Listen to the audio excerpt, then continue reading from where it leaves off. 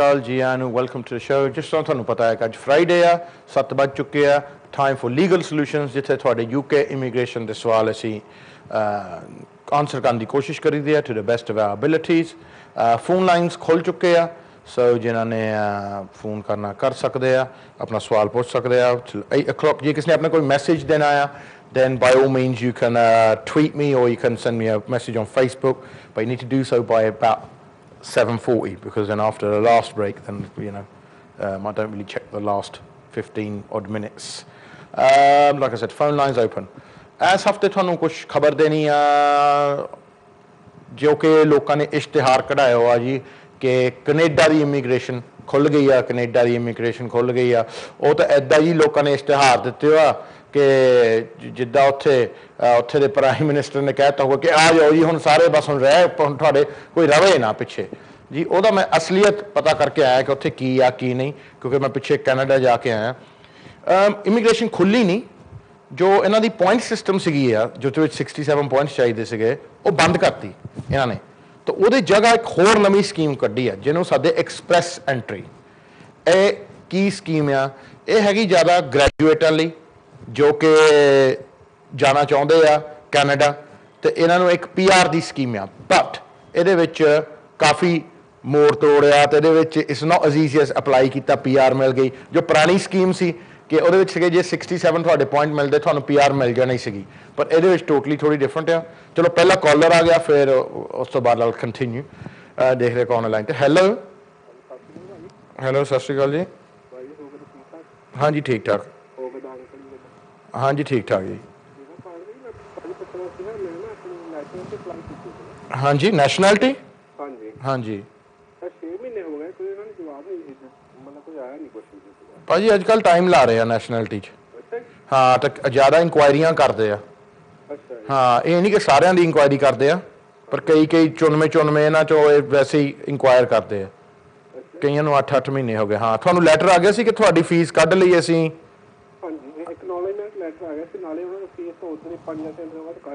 Right ਫਿਰ ਠੀਕ ਹੈ ਭਾਜੀ ਫਿਰ ਕੋਈ ਪ੍ਰੋਬਲਮ ਨਹੀਂ ਹੈਗੀ ਤੁਸੀਂ ਉਹਨਾਂ ਨੂੰ ਫੋਨ ਵੀ ਕਰ ਸਕਦੇ ਜਿਹੜਾ ਐਕਨੋਲੇਜਮੈਂਟ ਲੈਟਰ ਆਇਆ ਉਹਦੇ ਉੱਤੇ ਨੰਬਰ ਹੈਗਾ ਆ ਤੁਹਾਡਾ ਰੈਫਰੈਂਸ ਨੰਬਰ ਹੋਊਗਾ ਉਹਨਾਂ ਨੂੰ ਫੋਨ ਕਰਕੇ ਪੁੱਛ ਵੀ ਲਿਓ ਬਟ ਉਹ ਪੈਂਡਿੰਗ ਹੀ ਹੋਊਗਾ ਹਾਂ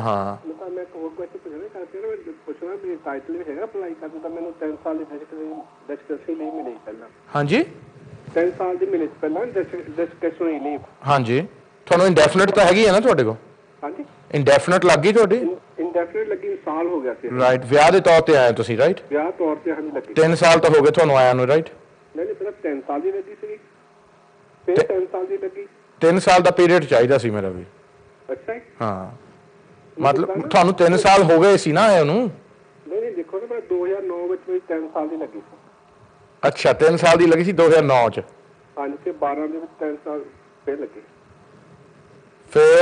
ਫਿਰ 12 ਚ ਫਿਰ ਲੱਗੀ ਸੀ ਹਾਂਜੀ 3 ਸਾਲ ਦੀ ਫਿਰ ਪੱਕੇ ਕਦੋਂ ਹੋਏ ਤੁਸੀਂ ਤੇ ਮੈਨੂੰ ਜੁਲਾਈ ਵਿੱਚ ਹੋਇਆ ਸੀ ਪਿਛਲੇ ਸਾਲ 2014 ਚ 2014 ਚ ਤੁਸੀਂ ਪੱਕੇ ਹੋਏ ਸੀ ਰਾਈਟ ਜੁਲਾਈ ਚ ਹਾਂਜੀ ਇੰਡੈਫੀਨਿਟ ਲੱਗੀ ਸੀ ਤੁਹਾਨੂੰ ਹਾਂਜੀ ਮਤਲਬ ਜੁਲਾਈ ਦੇ ਵਿੱਚ ਮੈਨੂੰ ਪੂਰਾ ਸਾਲ ਹੋ ਗਿਆ ਸੀ ਪੱਕੇ ਹੋਏ ਰਾਈਟ ਫਿਰ ਠੀਕ ਹੈ ਜੀ ਫਿਰ ਕੋਈ ਪ੍ਰੋਬਲਮ ਨਹੀਂ ਮਤਲਬ 7 ਸਾਲ ਮਤਲਬ 6 ਸਾਲ ਨਹੀਂ ਜੁਲਾਈ ਚ ਤੁਸੀਂ ਪੱਕੇ ਹੋਏ ਨਹੀਂ ਮਤਲਬ ਜੁਲਾਈ ਦੇ ਵਿੱਚ ਮੈਂ ਅਪਲਾਈ ਕੀਤਾ ਸੀਗਾ ਹਾਂਜੀ ਨਹੀਂ ਤੁਸੀਂ ਪੱਕੇ ਕਦੋਂ ਹੋਏ ਭਾਜੀ ਪੱਕੇ ਮੈਨੂੰ ਜੁਲਾਈ 2013 ਸੌਰੀ ਜੁਲਾਈ 2013 ਚ ਪੱਕੀ ਤੁਹਾਨੂੰ ਇੰਡੈਫੀਨਿਟ ਸਟੈਂਪ ਲੱਗੀ ਹੈ ਇੰਡੈਫੀਨਿਟ ਸਟੇ ਮਿਲ ਗਈ ਸੀ ਦੈਟਸ ਫਾਈਨ ਫਿਰ ਠੀਕ ਹੈ ਜੀ ਤੇ ਫਿਰ ਮੈਂ 2014 ਵਿੱਚ ਮੈਂ ਅਪਲਾਈ ਕੀਤਾ ਜੁਲਾਈ ਤੋਂ ਬਾਅਦ ਵਿੱਚ ਯਾ ਦੈਟਸ ਫਾਈਨ ਪੂਰਾ ਹੋ ਗਿਆ ਸੀ ਦੈਟਸ ਫਾਈਨ ਹਾਂ ਤੁਸੀਂ 6 ਸਾਲਾਂ ਬਾਅਦ ਪੱਕੇ ਹੋਏ ਫਿਰ 6 ਸਾਲਾਂ ਬਾਅਦ ਹਾਂਜੀ ਰਾਈਟ ਫਿਰ ਤੁਹਾਨੂੰ 2009 ਚ ਥੋੜੀ ਲੱਗੀ ਹੋ ਤੁਹਾਨੂੰ ਉਸ ਤੋਂ ਪਹਿਲਾਂ ਲੱਗੀ ਹੋ 2006 ਚ ਲੱਗੀ ਸੌਰੀ 2006 ਚ ਹਾਂ ਠੀਕ ਹੈ 2006 ਚ ਫਿਰ 6 ਤੋਂ ਲੈ ਕੇ 9 ਤੱਕ 9 ਤੋਂ ਲੈ ਕੇ 12 ਤੱਕ ਰਾਈਟ 12 ਤੱਕ ਰਾਈਟ ਠੀਕ ਆ ਸੋ 13 ਤੁਸੀਂ ਪੱਕੇ ਹੋਏ ਹਾਂ ਸਾਲ ਲਾ ਦਿੰਦੇ ਸੀਗੇ ਐਕਸਟੈਂਸ਼ਨਾਂ ਨੂੰ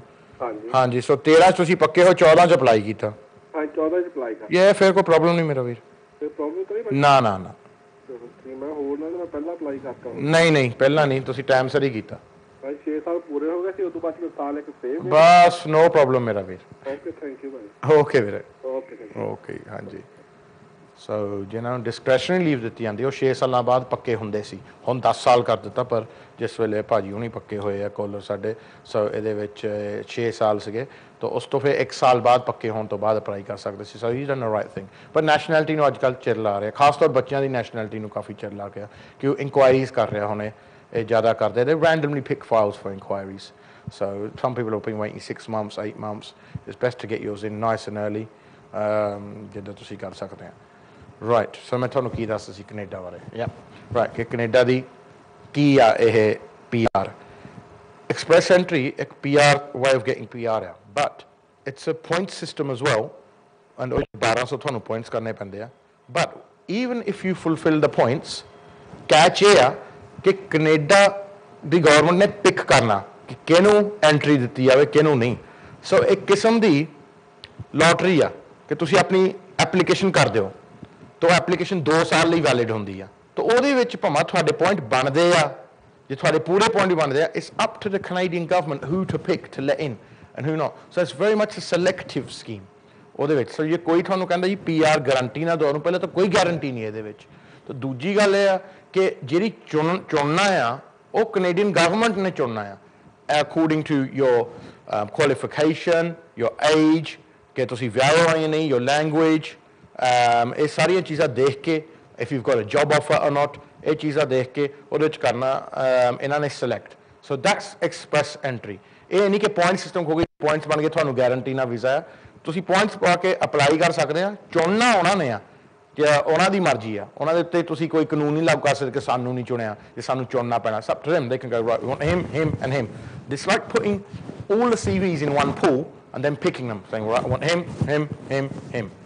At the moment, ਕਿਉਂਕਿ ਜਿਹੜੇ ਪਹਿਲੀ ਸਿਲੈਕਸ਼ਨਸ ਆ ਉਹ at the end of the month ਹੋਣੇ ਆ, ਸੋ ਇਟਸ ਅਰਾਊਂਡ ਅਬਾਊਟ ਅੱਜ ਕੱਲ੍ਹ ਦੇ ਦਿਨਾਂ 'ਚ। ਬਟ ਉਹਦੇ ਵਿੱਚ ਇਹ ਆ ਕਿ ਹਾਲੇ ਪਤਾ ਨਹੀਂ ਕਿਸੇ ਨੂੰ ਕਿ ਕਿੱਦਾਂ ਜਾਣੀ ਸਕੀਮ, ਕਿੱਦਾਂ ਨਹੀਂ। ਪਰ ਜਿਹੜੇ ਸਹੀ ਨਾਲ ਐਸਟੀਮੇਟ ਕਰਦੇ ਆ, ਦੇ looking for science, technology, engineering and mathematics graduates. If you do that, then it might be worth considering an application to go to Canada. ਚਲੋ ਜੀ, ਹੁਣ ਅਸੀਂ ਆਨੇ ਕਾਲਰ ਤੇ ਦੇਖਦੇ ਕੌਣ ਹੈ ਲਾਈਨ ਤੇ। ਹੈਲੋ, ਸਤਿ ਸ਼੍ਰੀ ਅਕਾਲ ਭਾਜੀ। ਸਤਿ ਸ਼੍ਰੀ ਅਕਾਲ ਜੀ। ਭਾਜੀ ਮੈਂ ਤੁਹਾਨੂੰ ਲਾਸਟ ਈਅਰ ਵੀ ਕਾਲ ਕੀਤੀ ਸੀ ਅਬਾਊਟ ਜਨਵਰੀ 'ਚ। ਹਾਂਜੀ, ਐਡਵਾਈਸ ਲਈ ਸੀ ਤੁਹਾਡੀ। ਹਾਂਜੀ, thank you very much ones again, it's really help. No problem. ਇੱਕ ਹੋਰ ਥੋੜੀ ਜਿਹੀ ਕੁਐਸਚਨ ਹੈ, ਥੋੜੇ ਜਿਹੇ। ਹਾਂਜੀ, ਮੈਂ ਤੁਹਾਨੂੰ ਸਾਰਾ ਸਿਨੈਰੀਓ ਥੋੜਾ ਸਮਝਾ ਦਿੰਦਾ। ਮੈਂ 2009 'ਚ ਆਇਆ ਸੀ ਸਟੂਡੈਂਟ ਵੀਜ਼ੇ ਤੇ। ਠੀਕ ਹੈ ਜੀ। ਤੇ ਲਾਸਟ ਈਅਰ ਮੈਂ ਮੈਰਿਜ ਕੀਤੀ ਸੀ। ਠੀਕ ਹੈ ਜੀ। ਬ੍ਰਿਟਿਸ਼ ਲੜਕੀ ਹੈ। ਠੀਕ ਹੈ। ਉਹਨਾਂ ਦਾ ਡਿਵੋਰਸ ਹੋਇਆ ਸੀ। ਹਾਂ, ਇੱਕ ਬੇਬੀ ਹੈ। ਠੀਕ ਹੈ। ਤੇ ਬੇਬੀ ਪਹਿਲੀ ਮੈਰਿਜ ਦਾ? ਹਾਂਜੀ, ਬੇਬੀ। ਠੀਕ ਹੈ ਜੀ। ਅਸੀਂ ਵਿਆਹ ਕੀਤਾ ਸੀ ਮਈ ਦੇ ਵਿੱਚ। ਠੀਕ ਹੈ। ਤੇ ਮੈਂ ਵੀਜ਼ਾ ਅਪਲਾਈ ਕੀਤਾ ਸੀਗਾ ਜੁਲਾਈ 25 ਨੂੰ। ਰਾਈਟ। ਅਬਾਊਟ 25 ਨੂੰ। ਠੀਕ ਹੈ। ਤੇ 6 ਮਹੀਨੇ ਦੀ ਪੇ ਸਲਿਪ ਦੇ ਨਾਲ। ਠੀਕ ਹੈ ਜੀ। ਤੇ ਇਨਕਮ ਸੀਗੀ 6 ਮਹੀਨੇ ਦੀ ਅਬਾਊਟ 9,000 ਪਲੱਸ। ਰਾਈਟ। ਜੋ ਕਿ ਬਣਦੀ ਸੀ ਪੂਰੇ ਸਾਲ ਦੀ 18,600 ਸੀ ਨਾ। ਰਾਈਟ। ਤੇ ਉਸ ਤੋਂ ਬਾਅਦ ਅਸੀਂ ਜਿਹੜੀ ਸਰਵਿਸ ਲਿੱਤੀ ਸੀਗੀ, ਪ੍ਰੀਮੀਅਮ ਸਰਵਿਸ ਜਿਹੜੀ ਸੇਮ ਡੇ ਵਾਲੀ ਹੁੰਦੀ ਹੈ, ਉਹ ਲਈ ਸੀ। ਪਰ 6 ਮੰਥ, ਮੋਰ ਦੈਨ 6 ਮੰਥ ਨਾਓ ਇਵਨ ਹੋ ਚੁੱਕੇ ਆ। ਹੋਮ ਆਫਿਸ ਰਿਪਲਾਈ ਨਹੀਂ ਕਰ ਰਿਹਾ ਕੁਝ ਵੀ। ਮਤਲਬ ਉਹਨਾਂ ਨੇ ਉਸੇ ਦਿਨ ਨਹੀਂ ਦਿੱਤਾ, ਉਹਨਾਂ ਨੇ ਕਿਹਾ ਕਿ ਅਸੀਂ ਹੋਲਡ ਔਨ ਕਰਨਾ ਤੁਹਾਡਾ। ਜੀ। ਰਾਈਟ। ਸੋ ਉਹ ਭਾਜੀ ਇਨਕੁਆਇਰੀਆਂ ਕਰਦੇ ਆ probably about your wives job. ਜੀ। ਹਾਂ, ਤਾਂ ਟੈਕਸ ਦੇਖਦੇ ਹੋਣੇ ਆ ਕਿ ਇਹ ਟੈਕਸ ਭਰਦੀ ਆ ਜਾਂ ਨਹੀਂ। ਸਟਿਲ ਟੈਕਸ ਤਾਂ ਜਾ ਹੀ ਰਿਹਾ ਕਿਉਂਕਿ ਜੌਬ ਤਾਂ ਕਰ ਹੀ ਰਹੇ ਨੇ। ਨਹੀਂ, ਜੌਬ ਕਰਦੀ ਨੂੰ ਕਿੰਨਾ ਚਿਰ ਹੋ ਗਿਆ ਸੀ? ਜੁਲਾਈ 'ਚ। ਜੁਲਾਈ 'ਚ ਐਗਜ਼ੈਕਟ 8 ਤੋਂ 9 ਮੰਥ ਹੋ ਚੁੱਕੇ ਸਰ। ਫਿਰ ਤਾਂ ਭਾਜੀ ਉਹ ਤਾਂ ਕੰਟੀਨਿਊਸਲੀ 5-6 ਸਾਲ ਤੋਂ ਕਰ ਰਹੇ ਨੇ ਨਾ। ਨਹੀਂ, ਪਰ ਇਨਕਮ ਫਿਰ ਵਧਾਈ ਹੋਣੀ, ਉਹਦੀ ਵਧੀ ਹੋਣੀ ਆ ਨਾ। ਰੀਸੈਂਟਲੀ ਇਨਕਮ ਵਧੀ ਸੀ। ਰਾਈਟ। ਫਿਰ ਤਾਂ ਅਗਲਿਆਂ ਨੇ ਥੋੜ੍ਹਾ ਜਿਹਾ ਕਰਨਾ ਹੀ ਆ ਮੇਰਾ ਵੀਰ ਇਨਕੁਆਇਰੀ। ਅੱਛਾ। ਹਾਂਜੀ। ਪਰ ਪ੍ਰੀਮੀਅਮ ਸਰਵਿਸ 'ਚ ਵੀ ਇੰਨਾ ਟਾਈਮ ਲਗਾ ਸਕਦੇ? ਹਾਂਜੀ, ਬਿਲਕੁਲ ਜੀ। ਪ੍ਰੀਮੀਅਮ ਸਰਵਿਸ ਤਾਂ ਇਹ ਨਹੀਂ ਗਾਰੰਟੀ ਹੁੰਦਾ ਕਿ ਇੱਕ ਦਿਨ 'ਚ ਕਰੋਗੇ। ਜੇ ਅਫਸਰ ਤੁਹਾਨੂੰ ਮੋਰੇ ਕਵੇ ਕਿ ਨਾਓ more time to consider this, then you have to wait. But ਕਿੰਨਾ ਟਾਈਮ ਲਗਾ ਸਕਦੇ ਨੇ ਨੈਕਸਟ? ਖੁਦ ਭਾਜੀ ਹੋ ਸਕਦਾ ਕਿ 2-3 ਮਹੀਨੇ ਹੋਰ ਲਾ ਦੇਣ।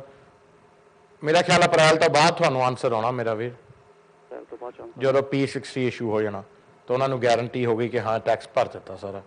ਤੇ ਅਸੀਂ ਉਹਨਾਂ ਦੀ ਜੌਬ ਜਿਹੜੀ ਸੀਗੀ ਉਹ 1 ਮੰਥ ਲਈ ਜਾਂ 1.5 ਮੰਥ ਲਈ ਅਸੀਂ ਜੌਬ ਛੁਡਵਾਉਣਾ ਚਾਹ ਰਹੇ ਸੀਗੇ, ਕਿਉਂਕਿ ਅਸੀਂ ਜਿਹੜੇ ਟਾਈਮ ਪੀਰੀਅਡ ਦੇ ਵਿੱਚ ਅਸੀਂ ਲਗਾਈ ਹੈ ਫਾਈਲ, ਉਹ ਤਾਂ 12 ਮਹੀਨੇ ਦਾ ਪੂਰਾ ਅਸੀਂ ਇਨਕਮ ਸ਼ੋ ਕਰ ਚੁੱਕੇ ਹਾਂ, ਜੋ ਕਿ 21,000 ਪਲੱਸ ਬਣਦੀ ਹੈ। ਹਾਂ।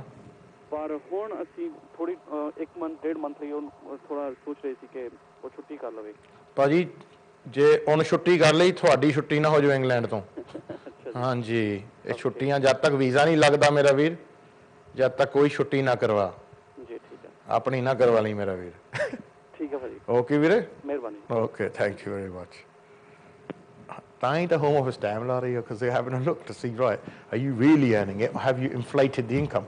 They go, hold on, you've been earning 12,000 your whole life. So how do you want to come out? All of a sudden you get married to someone who needs to apply for visa and your income goes up to 19,000. So all they are you paying tax regularly? And in cases like this, they put on hold because they want to see, right, is it true? Is it not? Are they paying it?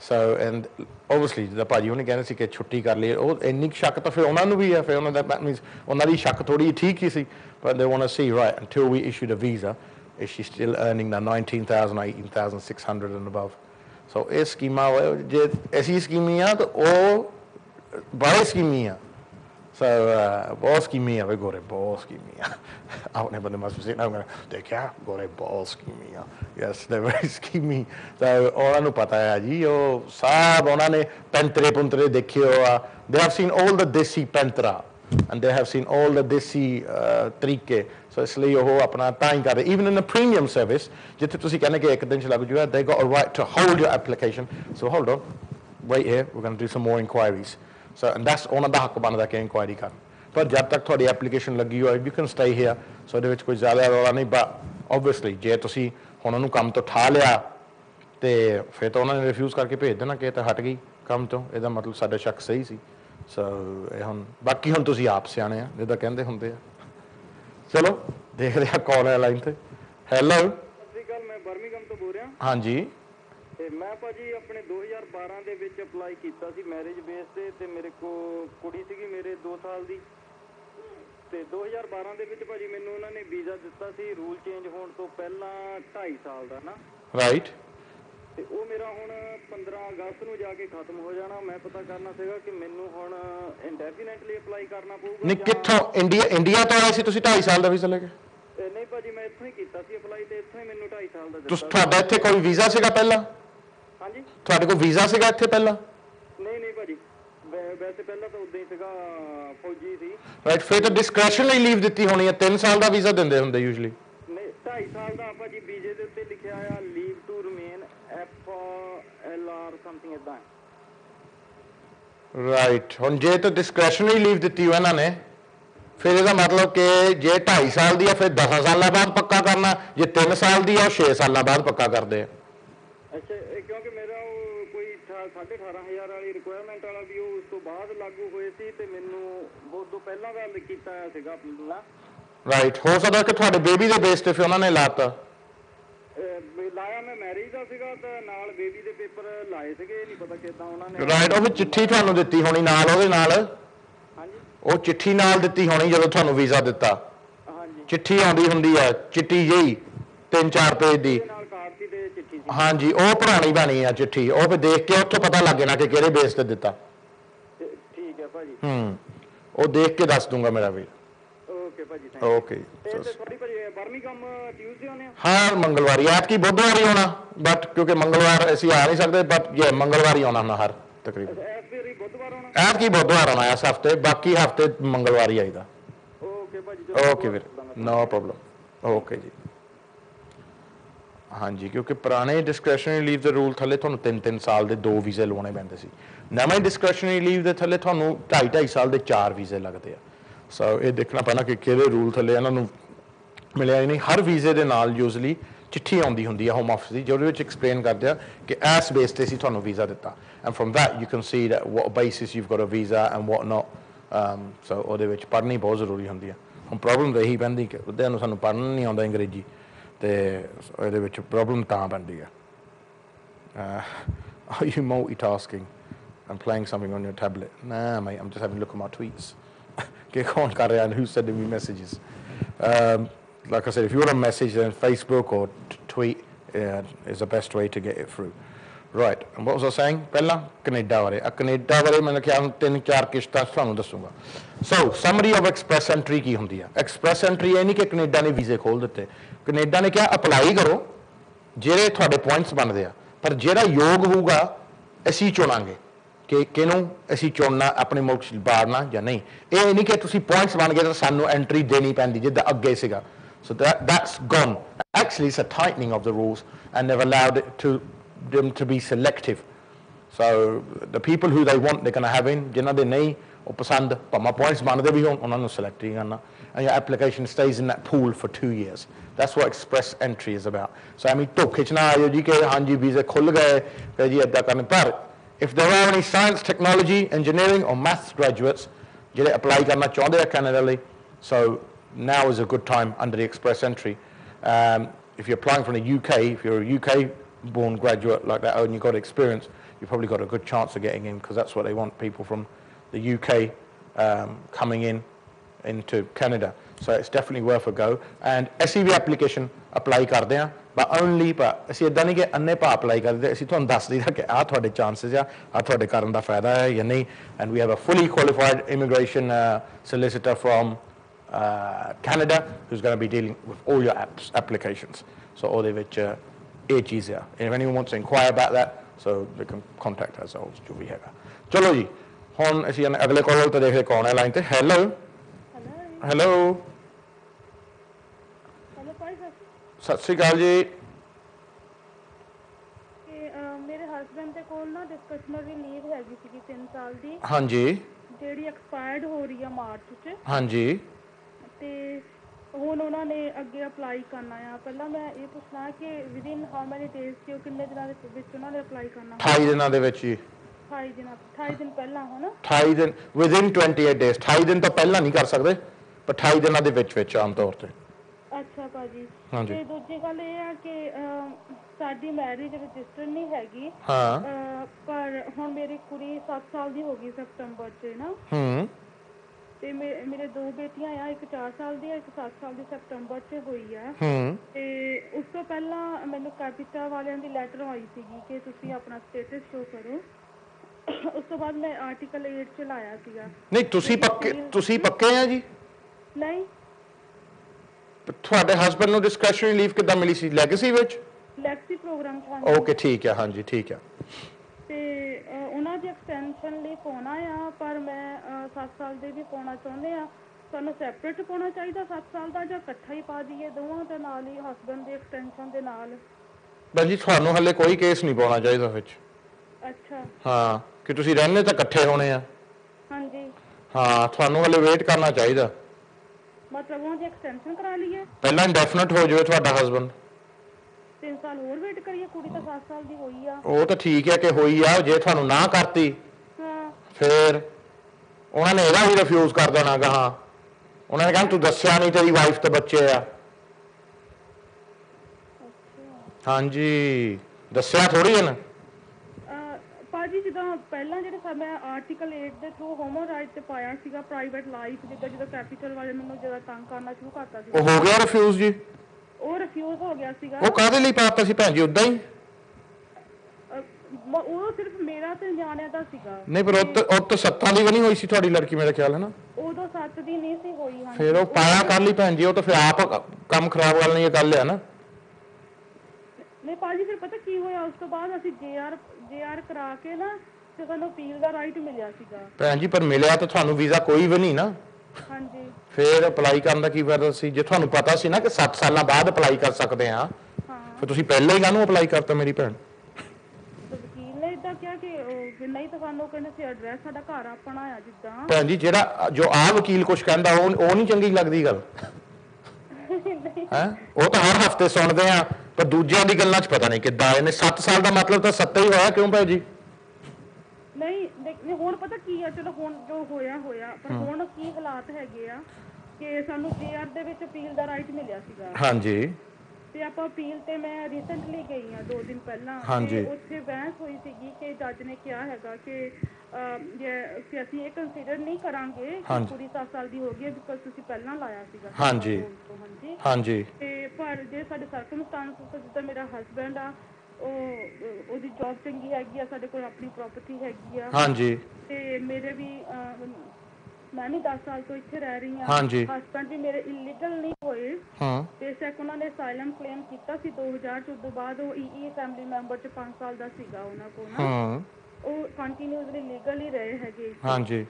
ਤੇ ਜੱਜ ਦੇ ਜੋ ਗੱਲ ਹੋਈ ਆ ਉਹ ਸਾਡੇ favour 'ਚ ਲੱਗ ਰਹੀ ਸੀ, ਪਰ ਉਹ ਡਿਸੀਜਨ ਤਾਂ ਨਹੀਂ ਦਿੱਤਾ। ਨਹੀਂ ਫੈਮਿਲੀ ਫੈਮਿਲੀ ਮੈਂਬਰ ਉਹਦਾ ਕਦੋਂ ਲੱਗਾ ਸੀ?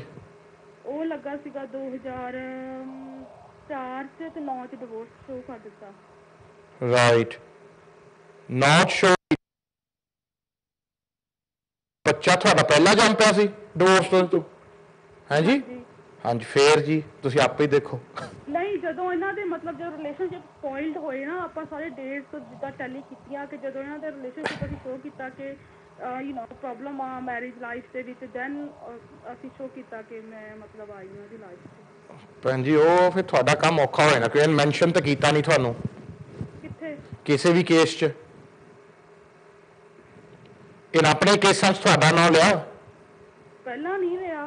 ਹੁਣ ਵੀ ਨਹੀਂ ਲਿਆ ਹੋਣਾ ਜਦੋਂ ਲੈਗਸੀ 'ਚ ਹੋਇਆ ਹੋਣਾ? ਹੁਣ ਵੀ ਨਹੀਂ ਲਿਆ। ਬਸ ਫਿਰ ਉਹਨਾਂ ਨੇ ਕਹਿਣਾ ਹੁਣ ਕਿੱਥੋਂ ਆਵੇ ਜੀ। ਨਹੀਂ ਹੁਣ ਤਾਂ ਕੇਸ ਤਾਂ ਸੈਪਰੇਟ ਚੱਲਦਾ ਭਾਜੀ, ਜਦੋਂ ਐਕਸਟੈਂਸ਼ਨ ਤੱਕ ਉਹ ਤਾਂ ਸਮਝਦਾ ਹੈ, ਪਰ ਫਿਰ ਇਹਦਾ ਥੋੜੀ ਤੁਸੀਂ ਲਾ ਸਕਦੇ ਨਾਲ, ਇਹਦੀ ਡਿਟੇਲ ਥੋੜੀ ਲਾਉਂਗੇ ਨਾਲ। ਉਹ ਕਹੋਗੇ ਨਾ ਕਿ ਐਨ ਤਾਂ ਮੈਂਸ਼ਨ ਕਦੇ ਕੀਤਾ ਨਹੀਂ ਕਿ ਮੇਰੇ ਬੱਚੇ ਵੀ ਆ, ਮੇਰੀ ਵਾਈਫ ਵੀ ਆ। ਚਲੋ ਵਾਈਫ ਤਾਂ ਤੁਸੀਂ ਹਜੇ ਹੈ ਨਹੀਂ ਕਿਉਂਕਿ ਤੁਹਾਡੀ ਲੀਗਲੀ ਸ਼ਾਦੀ ਨਹੀਂ ਹੋਈ। ਹਾਂਜੀ ਹਾਂ, ਪਰ ਆਪਣੇ ਕੇਸ ਥੋੜੀ ਲਿਖਿਆ ਸੀ ਭੈਣ ਜੀ। ਨਹੀਂ, ਆਪਣੇ ਕੇਸ 'ਚ ਤਾਂ ਨਹੀਂ ਲਿਖਿਆ ਸੀਗਾ। ਹਾਲੇ ਕਿ ਜਦੋਂ ਇਹਨੂੰ ਲੈਗਸੀ 'ਚ ਇਹਨੂੰ ਪੱਕਾ ਕੀਤਾ ਤੋਂ ਪਹਿਲਾਂ ਇਹ ਤੋਂ ਫੋਟੋਆਂ ਮੰਗੀਆਂ, ਡਿਟੇਲ ਮੰਗੇ ਆ। ਹਾਂ, ਤੁਹਾਡਾ ਮੈਂਸ਼ਨ ਤਾਂ ਨਹੀਂ ਕੀਤਾ? ਨਹੀਂ। ਫਿਰ ਭੈਣ ਜੀ ਕੰਮ ਔਖਾ ਹੀ ਹੈ ਨਾ। ਫਿਰ ਤੁਸੀਂ ਆਪਣੇ ਬੇਸ ਤੇ ਵੇਟ ਕਰੋ।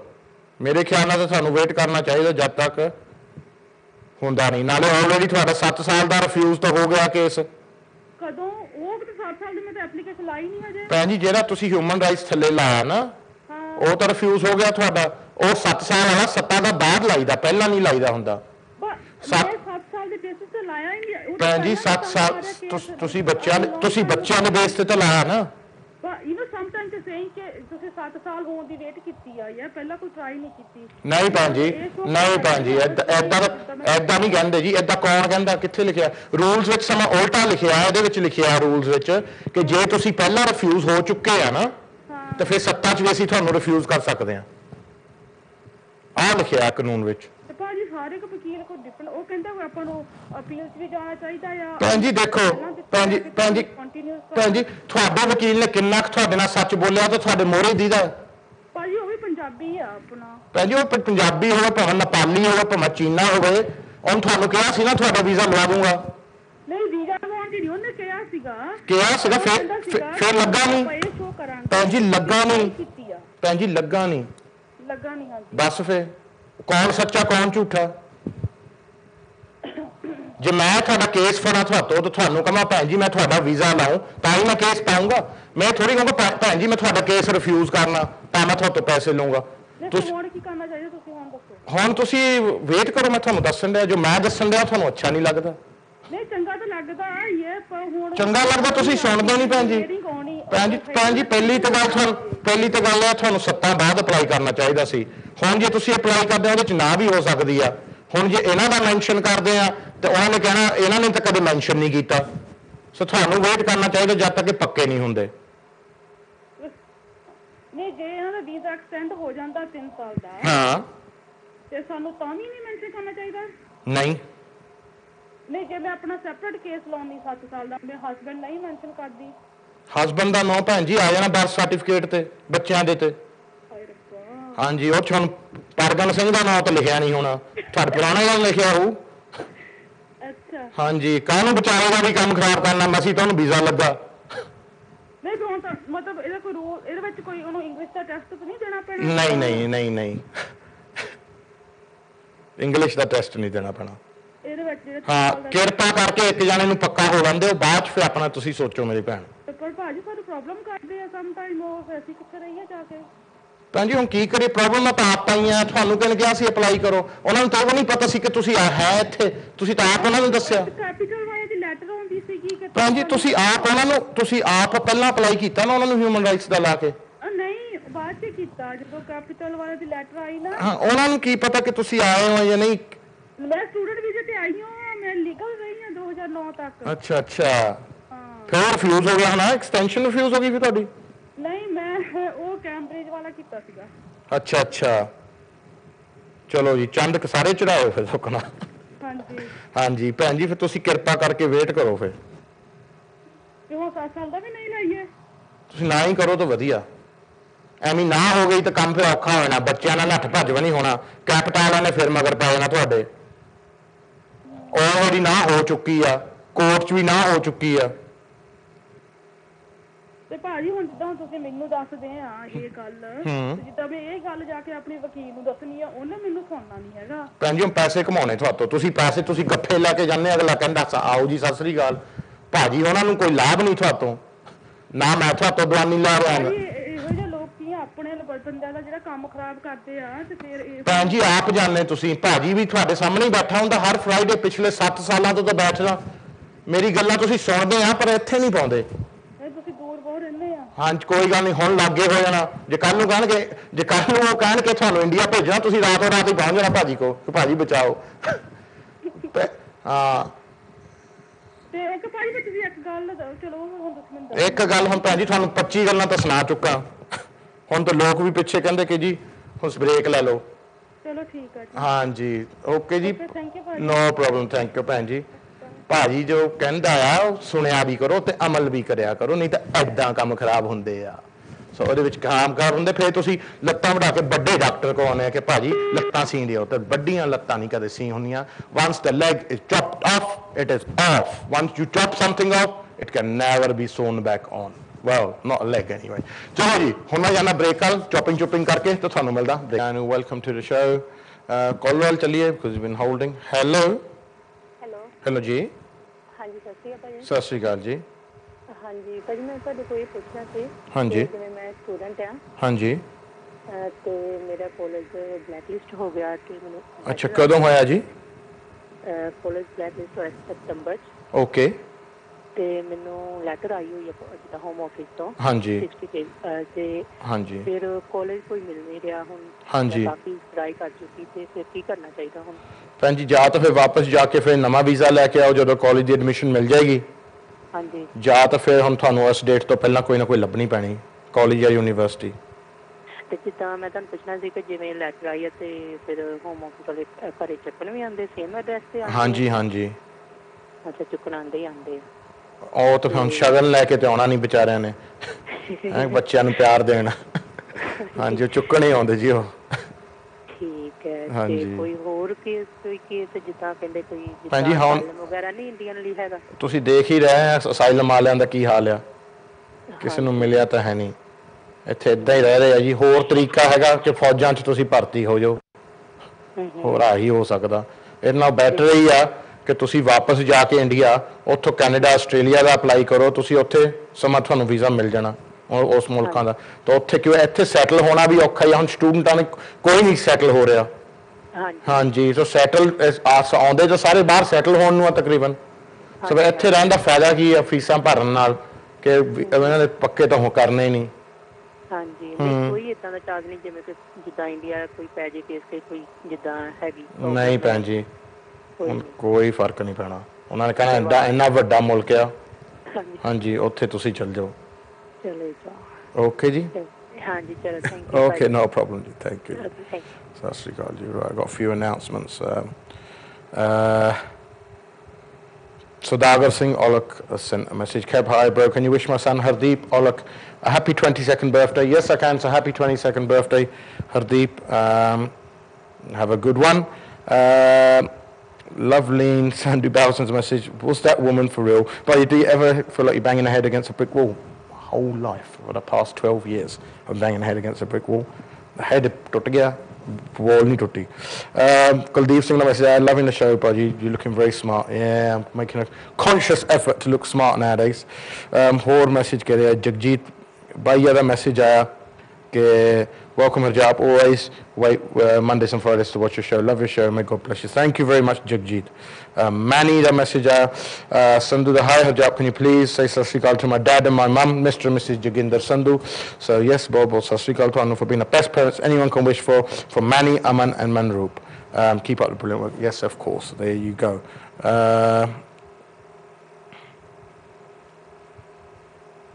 Ranbir the message I I noticed that you changed your program name from Legal Solutions to Immigration Live. ਨਹੀਂ ਉਹ ਥੋੜੀ ਆ ਸਾਡਾ EPG ਵਿੱਚ ਚੱਲ ਰਿਹਾ, ਬਟ ਲੀਗਲ ਸੋਲੂਸ਼ਨ ਹੀ ਰਹੇਗੀ। there's nothing wrong with legal solutions. Let's have a look.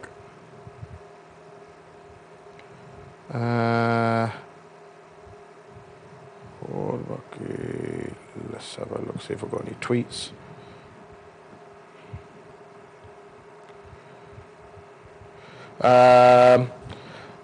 Are you loving the show? Can you say hi to Pushpa and Naresh for me? Of course I can. So big sat sri akal to Pushpa and Naresh.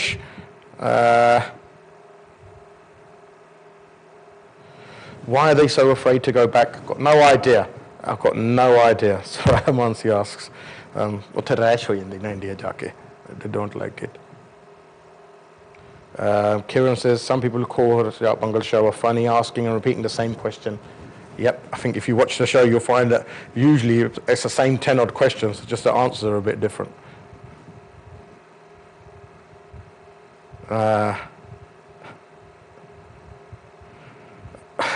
They sent a message saying caller should keep it short and sweet, or caller bakiyan da time bhi kha jande.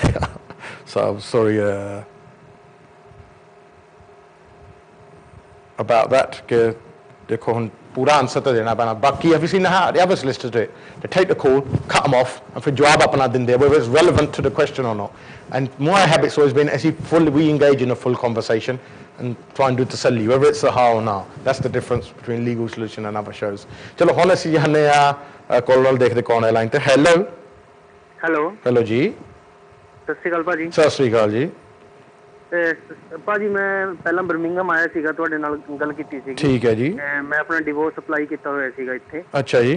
ਤੇ ਮੈਂ ਆਪਣਾ India ਜਾਣਾ ਚਾਹੁੰਦਾ ਸੀਗਾ। ਹੁਣ ਤੁਸੀਂ ਕਿਹਾ ਸੀਗਾ ਵੀ ਇੰਡੀਆ ਜਾਣਾ ਪੈਣਾ ਤੁਸੀਂ। ਰਾਈਟ, ਨਹੀਂ ਤੇਰਾ ਸਿਚੁਏਸ਼ਨ ਕੀ ਆ ਮੇਰਾ ਵੀਰ? ਭਾਜੀ ਮੇਰਾ ਹੋਮ ਆਫਿਸ 'ਚ ਕੇਸ ਪੈਂਡਿੰਗ ਪਿਆ। ਨਹੀਂ ਤੂੰ ਵੀਜ਼ੇ ਤੇ ਆ ਜਾਂ ਕਿੱਦਾਂ ਆਇਆ? ਕਿੱਦਾਂ ਆਇਆ ਸੀ? ਡਿਪੈਂਡੈਂਟ ਆਇਆ ਸੀਗਾ ਭਾਜੀ ਇੱਥੇ ਸਟੂਡੈਂਟ ਦਾ। ਓਕੇ, ਸੋ तो ਹੁਣ ਉਧਰੋਂ ਡਿਵੋਰਸ ਹੋ ਗਿਆ?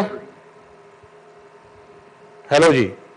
ਹਾਂਜੀ ਭਾਜੀ, ਹੁਣ ਦੱਸੋ ਮੈਂ ਕੀ ਕਰ ਸਕਦਾ? ਇੱਕ ਮਿੰਟ, ਡਿਵੋਰਸ ਵੀ ਹੋ ਗਿਆ, ਤੁਸੀਂ ਕਹੇ ਸੀ ਡਿਵੋਰਸ। ਮੇਰਾ ਵੀਰ ਮੇਰੀ ਗੱਲ ਤਾਂ ਸੁਣ। ਟਿਕਟ ਬੁੱਕ ਕਰਾ ਕੇ ਸਾਡੇ ਕੋਲ ਆ ਜੀ। ਤੂੰ ਮੇਰੀ ਗੱਲ ਸੁਣੂਗਾ ਜਾਂ ਆਪਣੀ ਕਰੀ ਜਾਊਂ? ਪਹਿਲਾਂ ਤਾਂ ਰਾਈਟ, ਸੋ ਤੂੰ ਕਿਸੇ ਨਾਲ ਵਿਆਹ ਕਰਕੇ ਆਇਆ ਸੀ ਡਿਪੈਂਡੈਂਟ, ਰਾਈਟ? ਸਟੂਡੈਂਟ ਨਾਲ। ਹਾਂਜੀ ਰਾਈਟ, ਉਹ ਇੱਥੇ ਹੀ ਆ ਹਲੇ? ਹਾਂਜੀ ਇੱਥੇ ਹੀ ਆ। ਰਾਈਟ, ਤੂੰ ਆਪਣਾ ਡਿਵੋਰਸ ਕਰਾ ਲਿਆ, ਰਾਈਟ? ਹਾਂਜੀ। ਹੁਣ ਤੂੰ ਦੁਬਾਰਾ ਵਿਆਹ ਕਰਨਾ ਇੱਥੇ ਦੀ ਕੁੜੀ ਨਾਲ, ਕਿਸੇ ਨਾਲ? ਹਾਂਜੀ, ਮੈਂ ਉਹ ਈਓਈ ਵਾਲੀ ਕੁੜੀ ਨਾਲ ਕਰਨਾ ਭਾਜੀ। ਯੂਰਪ ਵਾਲੀ ਨਾਲ? ਹਾਂਜੀ। ਪਰ ਤੇਰਾ ਪਾਸਪੋਰਟ ਕਿੱਥੇ ਆ? ਹੋਮ ਆਫਿਸ ਕੋ ਪਿਆ? ਹੋਮ ਆਫਿਸ ਕੋਲ ਆ ਭਾਜੀ। ਰਾਈਟ, ਫਿਰ ਤਾਂ ਬਿਨਾ ਪਾਸਪੋਰਟ ਤੋਂ ਵਿਆਹ ਹੋਣਾ ਨਹੀਂ। ਫਿਰ ਤਾਂ ਇਹ ਫਿਰ ਵਾਪਸ ਜਾ ਇੰਡੀਆ ਨੂੰ। ਉਹ ਕੁੜੀ ਤੇਰੇ ਨਾਲ ਵਿਆਹ ਕਰੇਗੀ, ਫਿਰ ਅਪਲਾਈ ਕਰ ਸਕਦੇ ਆ ਮੇਰਾ। ਹਾਂਜੀ, ਸੋ ਪਹਿਲਾਂ ਉਹ ਕੁੜੀ ਆਏਗੀ ਇੰਡੀਆ, ਵਿਆਹ ਕਰੇਗੀ, ਫਿਰ ਤੇਰਾ ਅਪਲਾਈ ਕਰੇਗੀ।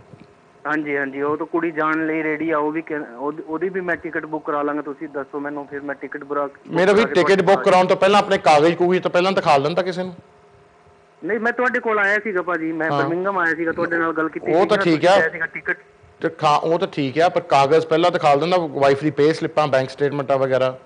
ਉਹ ਸਾਰਾ ਕੁਝ ਮੈਂ ਰੈਡੀ ਕਰਾਇਆ ਭਾਜੀ। ਸਟੇਟਾਂ ਵੀ 6 ਮਹੀਨੇ ਦੀ, ਨਾਲੇ ਉਹ ਵੀ ਕਰਾਇਆ ਹੋਇਆ।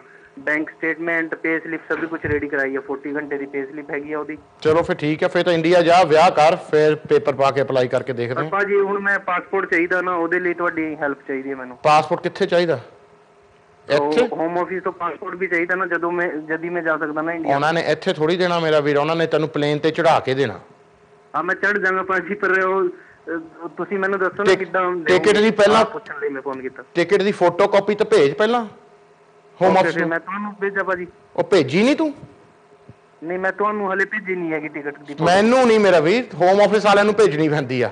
ਹੋਮ ਆਫਿਸ ਵਾਲਿਆਂ ਨੂੰ ਮੈਂ 2 ਵੀਕ ਪਹਿਲਾਂ ਭੇਜਦੀ ਸੀਗੀ ਭਾਜੀ, ਉਹਨਾਂ ਦਾ ਕੋਈ ਰਿਪਲਾਈ ਨਹੀਂ ਆਇਆ। ਫਿਰ ਤੂੰ ਉਹਨਾਂ ਨੂੰ ਫੋਨ ਕਰਕੇ ਪੁੱਛ ਕੇ ਮੈਂ ਜਾ ਰਿਹਾ ਸੰਡੇ ਨੂੰ, ਮੇਰਾ ਪਾਸਪੋਰਟ ਅਵੇਲੇਬਲ ਹੋਏਗਾ ਜਾਂ ਨਹੀਂ। ਏਦਾਂ ਨਹੀਂ ਜੇ ਤਿਆਰ ਹੋਈ ਜਿੱਦਾਂ ਤੂੰ ਤਿਆਰ ਹੋਇਆ ਮੇਰਾ ਵੀਰ। ਤੂੰ ਤਾਂ ਚੱਲਿਆ ਝੋਲਾ ਚੱਕ ਕੇ ਇਹਦੇ ਵਿੱਚ। ਪਹਿਲਾਂ ਹੋਮ ਆਫਿਸ ਵਾਲੇ ਤੋਂ ਰਿਪਲਾਈ ਤਾਂ ਆ ਲੈਂਦੇ। ਤੂੰ ਉੱਥੇ ਏਅਰਪੋਰਟ ਤੇ ਪਹੁੰਚ ਗਿਆ, ਹੁਣ ਤੇਰਾ ਪਾਸਪੋਰਟ ਹੀ ਨਹੀਂ ਹੋਇਆ ਉੱਥੇ, ਤਾਂ ਉੱਥੇ ਕੀ ਕਰੂੰਗਾ? ਫਿਰ ਮੁੜ ਕੇ ਆਊਂਗਾ ਟੈਚੀ ਨਾਲ। ਸੋ ਪਹਿਲਾਂ ਹੋਮ ਆਫਿਸ ਵਾਲਿਆਂ ਨਾਲ ਕੰਫਰਮ ਤਾਂ ਕਰ ਲਈਦਾ ਫੋਨ ਕਰਕੇ ਕਿ ਮੈਂ ਤੁਹਾਨੂੰ ਟਿਕਟ ਭੇਜੀ ਸੀ ਕਿ ਮੈਂ ਇਸ ਡੇਟ ਨੂੰ ਜਾ ਰਿਹਾ, ਮੇਰਾ ਪਾਸਪੋਰਟ ਅਵੇਲੇਬਲ ਹੋਏਗਾ ਏਅਰਪੋਰਟ 'ਤੇ ਜਾਂ ਨਹੀਂ। ਸੋ ਉਹਨਾਂ ਨੇ ਜੇ ਹੋਇਆ ਤਾਂ ਉਹਨਾਂ ਨੇ ਤੈਨੂੰ ਚੈੱਕ ਇਨ ਕਰਾ ਕੇ ਜਹਾਜ਼ 'ਤੇ ਬਿਠਾ ਕੇ ਪਾਸਪੋਰਟ ਮੋੜ ਦਿੰਦੇ ਹੁੰਦੇ ਆ। ਜੇ ਉਹ ਪਾਸਪੋਰਟ ਹੀ ਨਹੀਂ ਰੈਡੀ ਤਾਂ ਫਿਰ ਤਾਂ ਤੇਰੀ ਟਿਕਟ ਵੀ ਐਵੇਂ ਜਾਣੀ ਆ, ਉਹ ਵੀ ਰਿਫੰਡੇਬਲ ਨਹੀਂ ਹੋਣੀ। ਸੋ ਪਹਿਲਾਂ ਚੀਜ਼ਾਂ ਤਿਆਰ ਕਰੀਦਾ, ਜਿੱਦਾਂ ਤੂੰ ਕੀਤਾ ਮੇਰਾ ਵੀਰ, ਇੱਦਾਂ ਥੋੜ੍ਹੀ ਕਰੀਦਾ। ਜਾਣਾ ਸੰਡੇ ਨੂੰ ਫੋਨ ਕਰ ਰਿਹਾ ਫਰਾਈਡੇ ਰਾਤ ਨੂੰ ਭਾਜੀ ਹੋਣਾ ਨੂੰ ਬੱਲੇ ਉਹ ਤੁਹਾਡੇ ਫਿਰ ਕਹਿੰਦੇ ਵੀਜ਼ੇ ਨਹੀਂ ਲੱਗਦੇ ਚਲੋ ਜੀ that is exactly how not to plan a marriage case. So there you go. If you go in India on a Sunday, you don't start seeking legal advice on a Friday night. Or be on TV or a show, Podgy, I'm going, yeah, good luck to you, mate. ਹਾਂ ਇੱਦਾਂ ਨਹੀਂ ਹੁੰਦਾ ਮੇਰਾ ਵੀਰ ਜਿੱਦਾਂ ਤੂੰ ਕਰ ਰਿਹਾ Sunday ਨੂੰ ਜਾਣਾ ਤੇ ਤੂੰ ਪਹਿਲਾਂ ਆਪਣੇ ਕਾਗਜ਼ ਤਾਂ ਸੈੱਟ ਕਰਦਾ ਵਾਈਫ ਦੇ ਕਨਫਰਮ ਕਰਦਾ ਇਮੀਗ੍ਰੇਸ਼ਨ ਨਾਲ ਇਹ ਚੀਜ਼ਾਂ ਸਾਰੀਆਂ ਕਨਫਰਮ ਕਰਦੇ ਤੈਨੂੰ ਜਵਾਬ ਹੀ ਨਹੀਂ ਆਇਆ ਇਮੀਗ੍ਰੇਸ਼ਨ ਤੋਂ ਕੀ ਪਤਾ ਉੱਥੇ ਪਾਸਪੋਰਟ ਆਉਣਾ ਜਾਂ ਨਹੀਂ you'd probably think I'll make it up what my stuff that sometimes I'll share with you on Facebook. I don't make it up, trust me. It's up in front of you. Right.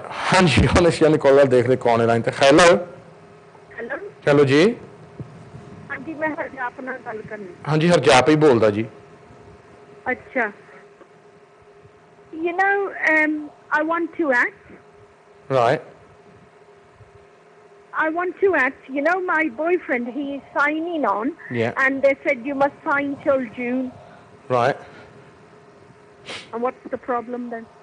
Problem for what? I don't understand. What is the procedure? The immigration got his passport. They're probably going to send him back then, I would think. They're going to send him back. I would but think he's got so. a girlfriend, British. Yeah. And she's divorced and he wants to get married with her. Yeah, but he can't marry her without a passport. He can't marry her. Won't the immigration give her the passport? No. So why did the people say for signing that you sign till June? Because they want to keep an eye on him, and one day they're going to make him sit down on a signing and send him back. All right. Yep. The whole... Okay then, thank you. No problem. Bye. Thank you ji. Bye. Bye.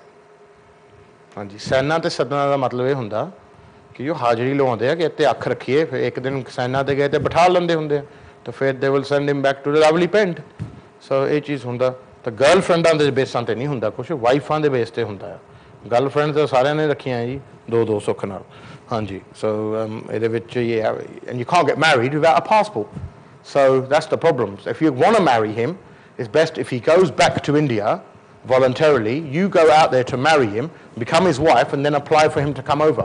That's a much better option than just keeping him hanging around here. I've just got a new passport made, but people ask us all the time. My old passport has my OCI stamp. Will I need to change it over? No, not if you keep both of the passports together. You don't. It's a simple question. It's a simple answer. Let's have a look now. What else we can do? But kudos to your patience, says Hila. Don't worry, mate. When you do my job, you grow too. And I'm not a patient man, so you can imagine during a break, yeah, gets a bit vocal.